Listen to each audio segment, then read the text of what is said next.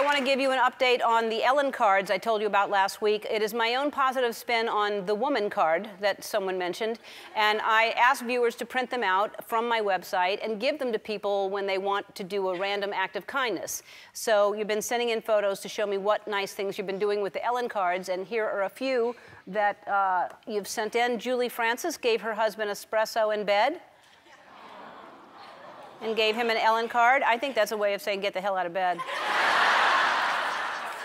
Erica Baca printed her cards and gave them out with lottery scratchers. That's really sweet. I'm only going to ask for happier winnings, by the way. And finally, a teacher named Valerie Hu had her whole class of fourth graders print them out. Isn't that sweet? The whole class. See that? You take one bit of kindness and one great teacher and you get, I'm not good at math. Anyway, these are just a few ideas of the nice things that you can do. I want everyone to print out Ellen cards from our website. Send me a picture of things you're doing to make other people happy. Whatever it is, pay for their parking meter or pay for someone's meal or leave a nice tip and just leave an Ellen card. And again, if you win money, those scratchers, send them.